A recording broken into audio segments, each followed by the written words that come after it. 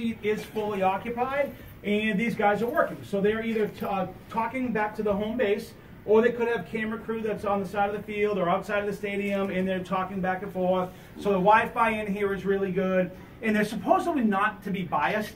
But it's funny when the Patriots do score a touchdown, you hear a little cheer coming from the press box area. So it's definitely nice on that level. But these guys are working, so they are respected. They do obviously great view. You can see the bird's eye view. They have the TVs on and all that. So if they miss something, they can go through and kind of talk with the camera crew and see what they got. But it's pretty interesting up here on the level. I mean, they treat the media very well. And then certain media has